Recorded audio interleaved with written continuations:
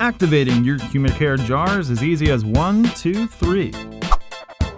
First, take off the lid and the filter cap.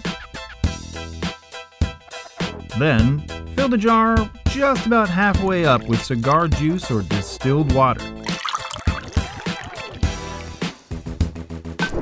Then let it rest for about an hour and a half to 2 hours while the beads absorb all that juice.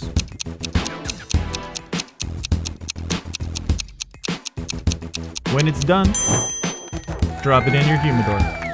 Need a little more space for cigars? Try one of these patented black ice jars, which separate into 4 sections that tuck neatly away in the corners of your humidor. Remember, every humidor needs some HUMI-CARE.